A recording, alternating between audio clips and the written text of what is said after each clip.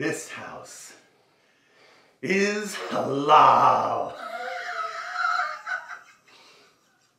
Mr. Scruffles?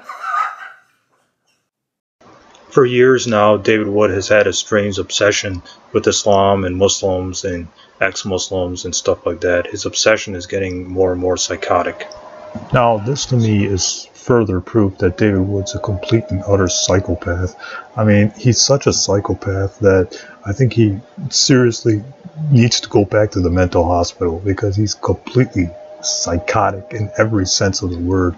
He's completely a psychopath.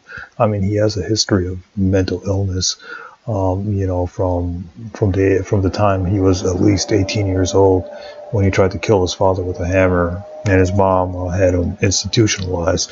But this is, if you want proof that David Wood's a legit psychopath, this clip, even though he's acting, even though he's making fun of a tradition of Islam, I guess, is what the clip is trying to illustrate.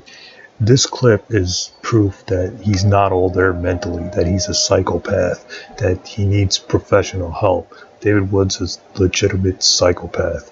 And this clip completely proves, you know, what I've been saying about him for a few years now, that he's a complete and utter psychopath who needs professional help, and he needs to, you know, go to get psychiatric, you know, evaluation and stuff like that, because he's completely mentally deranged, in my humble opinion. And this clip, the clip that I showed in the beginning of this clip, of this video, is further proof of that.